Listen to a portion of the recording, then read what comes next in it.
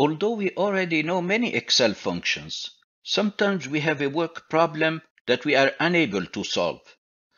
I am Nabil Murad. In this series, I show you how to break down the problem to build the logic for a solution using the knowledge you already have. So let's dive in.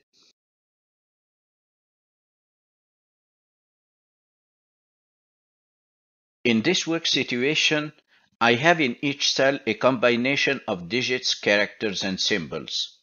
My goal is to sum the digits for each cell. So the concept I'll follow is to count how many characters I have in each cell.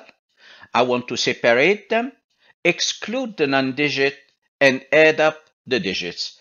I start by counting the digits, characters, and symbols by using a len function. In cell B1, I type equal len, and then I hit tab.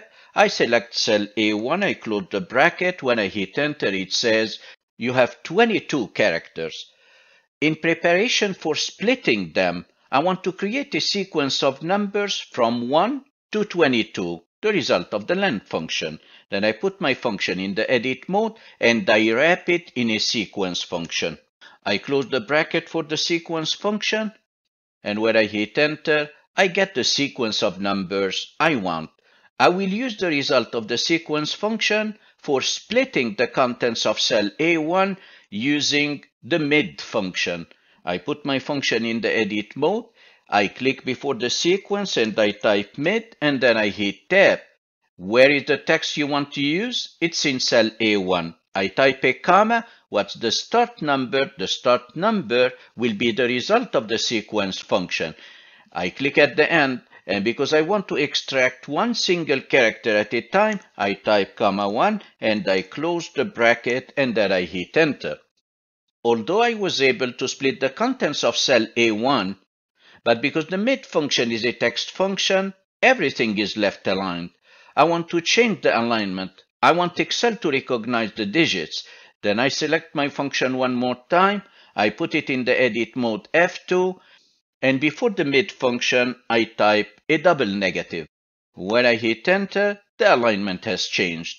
Now I see the digits, and anything which is not a digit returns a value error. So let's exclude the value errors.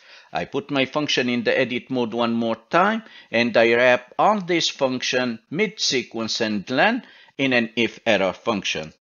If all this bunch of functions returns an error, what do you want? I type a comma, I want a 0, and I close the bracket.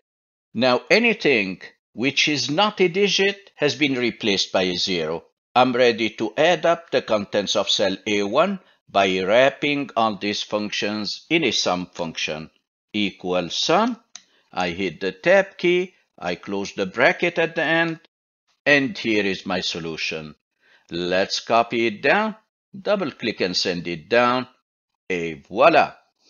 If you want to watch more videos like this one, subscribe to my channel and ring the bell, and you will be notified as soon as I post the next problem along with the solution. Thanks for watching, and see you next time.